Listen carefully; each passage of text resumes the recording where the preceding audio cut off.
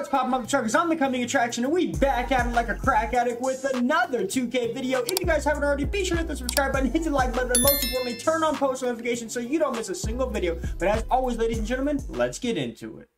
72-10 Chicago Bulls. Arguably the most legendary team of all time with the most legendary player of all time in Michael Jordan. But what if things were a little bit different on the team? We're gonna find the fuck out. We're taking LeBron James and putting him on the 72-10 Chicago Bulls. We time traveled back to the 95-96 season. Penny and Shaq are on the Magic. Patrick Ewing's on the Knicks. And Karl Malone is still touching little kids. Sorry, that joke was a little childish. Shouldn't have been so premature. Anyways, we got a bunch of legends. We even got Reggie Miller and Charles Barkley. Big old women sucked all the air out. But most importantly, we got the 72-10 Chicago Bulls without Michael Jordan. And we got the real GOAT, LeBron James. We're going to see if he can go 72-10 or better with this squad.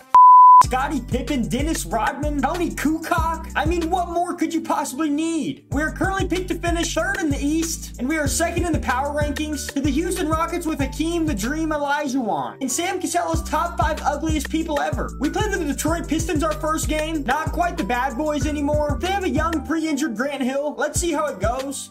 Oh my god, we actually won. In this game, Scottie Pippen went for 37, 10, and 9. LeBron did well too. He finished with 18, 6, and 6. He's got a long way to go though if he wants to be the GOAT. Let's get to the All-Star break so we can get a pretty good idea of how this is going to go. So we got some good news and we got some bad news. LeBron James is an all-star captain, but we've already lost a few games. We currently sit at 54-6, which means we can only lose a few more times if we want to beat the record. At least we're also 1st in the power rankings. The Indiana Pacers are 3rd. They were pretty good though. Mark Jackson and Reggie Miller. That's a pretty good backcourt. And speaking of Reggie Miller, he's in the 3-point contest. Let's go ahead and see how good old Mr. Potato Head does. Rocking the Concord Jordan 11's pretty interesting choice right there, considering him and MJ had a very fierce rivalry, but he hits all of his shots right there on the first rack. You guys already know how this goes as we go into the 4-point shot. If he hits this, I suck my own dick. Bro, that's 3 videos in a row. I'm not that fucking flexible. Reggie Miller finishes with 34 though. Chris Mullin's super white, but boy oh boy could I watch that lefty stroke it all day. What do you mean by that? This black dude actually wins a 3-point contest though. Didn't know they were allowed to play back in the 90s. Is it racist? Before I get canceled, let's get to the end of the season and see how it goes. Okay, we do have some good news. LeBron James wins most valuable player. He averaged an astonishing 34.7 rebounds, 7 assists on 55% shooting. He also somehow wins defensive player of the year. That's pretty impressive, my man. All-NBA first team is Penny Hardaway, Tim Hardaway, LeBron, Grant Hill, and Hakeem. Second team is John Cockton, The Glove, Charles Barkley, Karl Malone, and Shaq. Third team is Jason Kidd, Mop Mood, Chris Webber, Scottie Pippen, and Patrick Ewing. Obviously, LeBron makes all defensive first team, and because we are in 1995-96, Josh Giddey unfortunately did not make all rookie first team.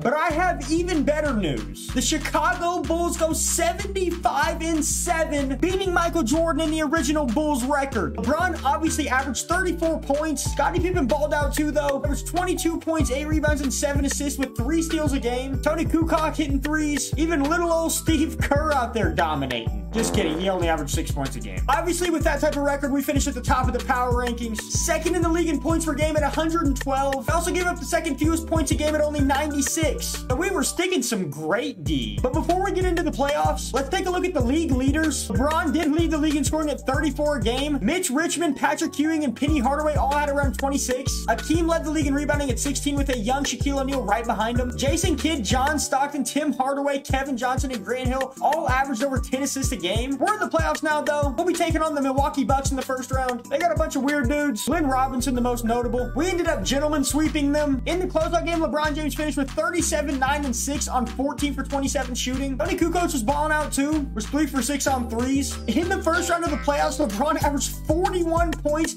8 rebounds, and 5 assists. Let me see Michael Jordan do that shit.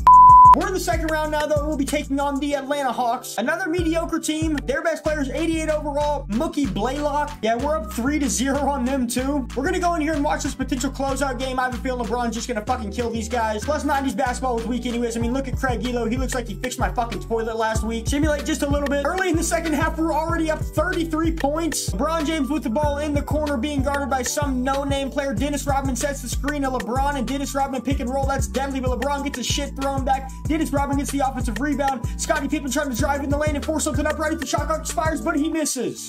Scottie Pippen now gets the steal. He's running in transition. Is he going to be able to get a dunk right here? Nice spin move. Shoots another terrible shot. I'm trying to commentate this game like it fucking matters, but it really doesn't. Let's get the fuck out of here. Look at that little motherfucker. Is that Spud Webb? It is Spud Webb. He finished with 13 points. LeBron finished that game with 32, 8, and 7. It's been pure domination for the Bulls so far. In the next round, we're going to be taking on the New York Knicks. And the Knicks are actually an interesting team. They finished second in the Eastern Conference with a record of 63 and 19. They're actually pretty good. Patrick Ewing, Charles Oakley, Anthony Mason, John Starks, and Derek Harper. But considering the Knicks could never beat the Bulls and Michael Jordan, it'll be interesting to see if LeBron can uphold that dominance. In case you guys were wondering though, LeBron James is leading the league in playoff scoring at 39 points a game. Let's simulate this one game by game though. Here we go. First game is going to go to the Bulls. Second game is going to go to New York. Okay, that's interesting.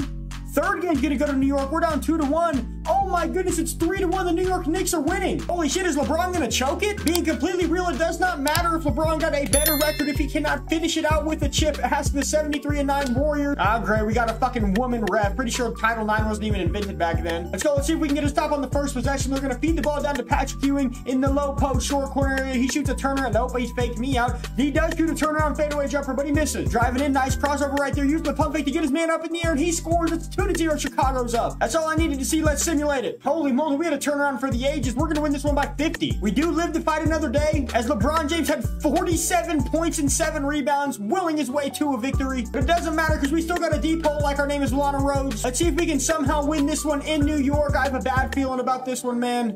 A minute to go in the fourth quarter, and we're up by 6 points. Tony Kukoc running the pick and roll right there. He's going to drive in and try and get a layup. He misses, but Dennis Rodman comes out with the rebound. He resets the screen right there for Ron Harper, who drives in on a spin move. He's going to be able to pin it up. No, that's going to be blocked. It's going to be a wide open 3 for the New York Knicks, and he hits it. Oh my goodness, down to a 3-point game. LeBron James is going to the free throw line to try and ice this one out. Let's see if he has ice in his veins. The first free throw is going to be up.